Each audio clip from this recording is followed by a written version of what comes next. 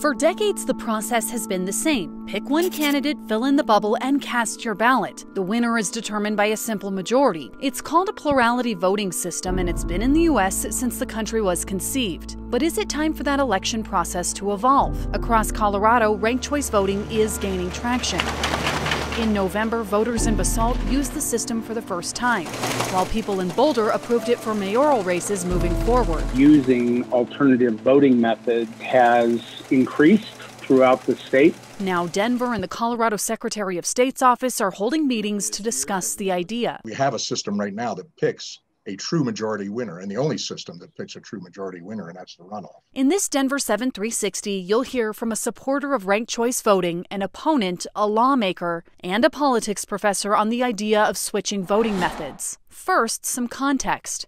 Ranked choice voting is a system where people choose their top candidates and order them by preference. Their first choice is number 1, their second choice is number 2, and so on. When ballots are counted, if no one has more than 50% of the vote, an instant runoff is triggered. Candidates with the fewest first-place votes are eliminated, and the ballot's second choices are tallied. If there's no clear winner there, the process repeats itself until there is. Australia has been using this system for more than 100 years. Grand Junction was the first city in the U.S. to use this idea back in 1909. Denver even used a version of it for decades, but voters did away with it in 1935 after a particularly contentious election. Now, 86 years later, the idea is being revisited. For supporters of the system, on Election Day, many voters feel cornered. Ranked choice voting has a lot of benefits. It becomes like an existential crisis, and people end up holding their noses and voting for the lesser of two evils. Along with allowing people to vote their values, it could save money on runoff races and might give third-party candidates a better chance. Did you ever see a man that likes a mask as much as him? Linda Templin from Ranked Choice Voting for Colorado says it could also make candidates talk more about the issues and less about their opponents. It really changes the way candidates have to campaign, because they might need those second or third choice votes to build a win. Here's what we know tonight so far. Joe Biden has won 8 states. Perhaps one example of why ranked choice voting could be a good option was the 2020 Democratic primary. Colorado has a strong early voting system, but candidates like Amy Klobuchar and Pete Buttigieg dropped out before the primary. I think people were frustrated. In all, about 150,000 ballots weren't counted since their candidates dropped out. In a ranked choice voting system, if a candidate leaves the race, the voter's second choice is then counted as their first. It would be nice to have this option available to make sure that doesn't happen again in the future. State Senator Chris Hansen likes the idea of giving the system a chance. Amendment L010 is lost. But with so much going on this legislative session, I'm not sure if we're going to move forward with it this year.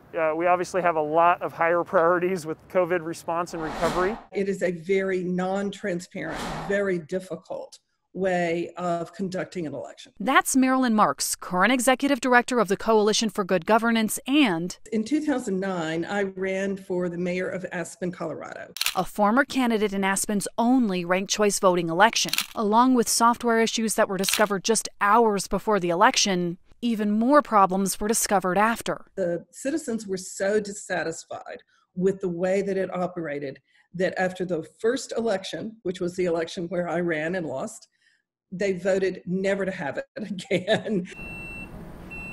Technology has come a long way since 2009, and 62 Colorado counties already have the capability of running a ranked choice voting election. Still, Marks says the system sounds simple, but in reality, it's complicated. We should be very nervous about the complexity of it. I think we've just seen what happens when people don't feel, the citizens don't feel, that they can verify how the election was determined. People are going to behave in bad faith about election integrity. They'll do it under plurality voting. They'll do it under ranked choice voting. CSU politics professor Matthew Hitt says one of the big challenges with the system will be educating voters about how it works. There'd be a learning curve that would come with it. There's also a cost to change the system.